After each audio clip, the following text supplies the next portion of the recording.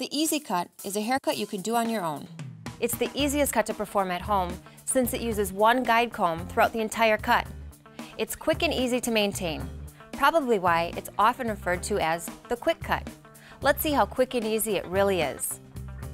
For this cut, the Wahl lithium-ion clipper is a great choice. It's cordless, so you can easily switch between your left and right hand without a cord getting in the way.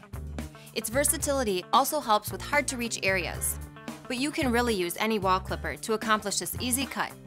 We'll start airing off with the number 8 guide comb.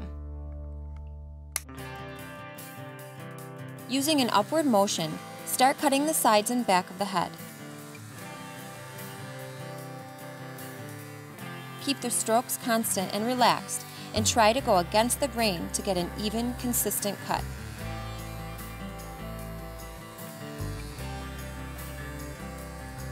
Once the back and sides are done, move on to the top of the head. From front to back, run the clipper in smooth, straight strokes across the top of the head. If you see unwanted cut lines, just go back and blend with that upward motion. One guide comb and he did it all on his own. It doesn't get much easier than that. Not short enough? Then let's pop on a number 6 guide comb. Touching up the back and sides aren't tough when you're cutting on your own if you take your time. If you do, remember tight, straight lines are best created by careful, concise strokes.